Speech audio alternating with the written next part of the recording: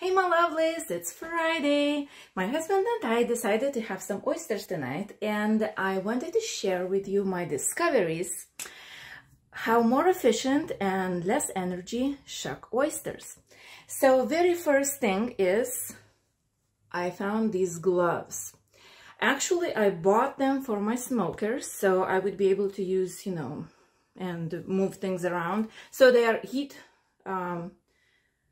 protected, and they are very soft, and they have those rubber things, and then it helps you to grip the oyster and the knife and do not hurt yourself, which I did when we had guests from Lithuania. They came for our wedding, and I decided to surprise them, to shuck a lot of oysters. And they didn't appreciate oysters, but anyway, I was shucking those oysters with a knife, which I had.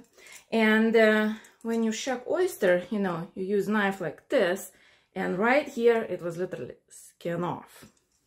So it was hard, and I decided that's it, I'm not doing this way anymore. It has to be other way. I thought it has to be other way.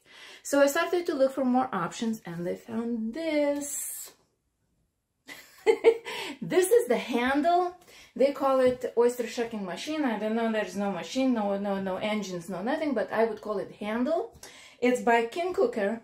So you put the oyster here and you just boop. Easy, it's so easy. And you just open it. Let me show you how I do this. So you get some oyster.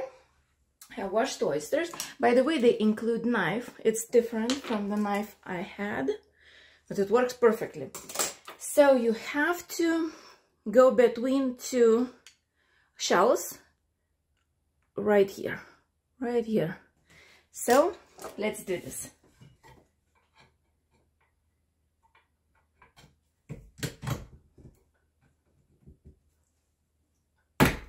That's it. That's it. Look, it's open. That's it. You can enjoy your oysters. How easy was that? By the way, this video is not sponsored. It's totally my opinion. And thank you for watching. Subscribe and follow for more.